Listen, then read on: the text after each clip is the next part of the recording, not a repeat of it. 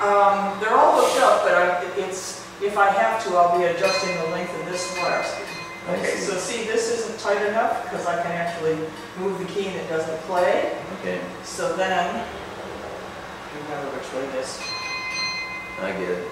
Oh, this Carillon is actually righty-tighty. A bunch of them are righty-loosey. So you can hear. Not great bells. All of a sudden it's a better bell. And this is where I've had double trebles. They gave me 2 of each that I disconnected when I came in '79. Still have great bells up here.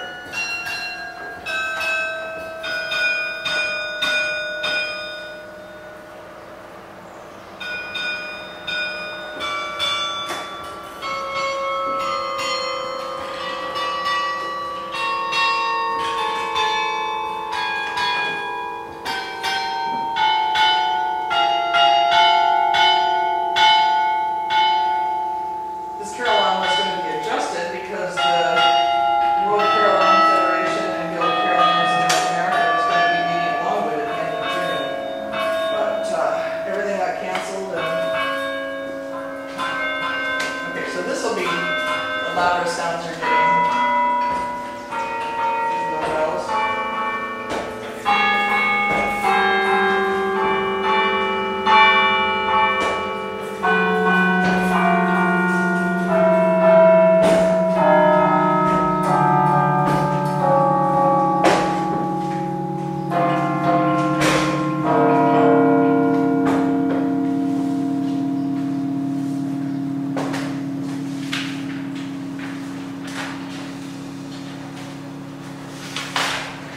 So when I was up here on Wednesday during the Dead 8 show, yes.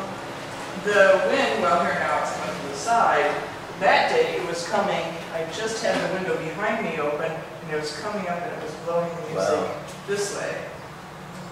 But you can see it was bad. I said it was like 11:55 and or maybe even noon, and then it's look at those clouds. You know what? This is not going to work. I sat out in the shower, which was okay. You can hear the rain on the umbrella. But there you go.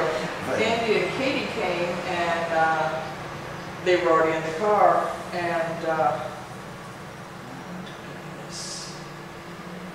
there you go.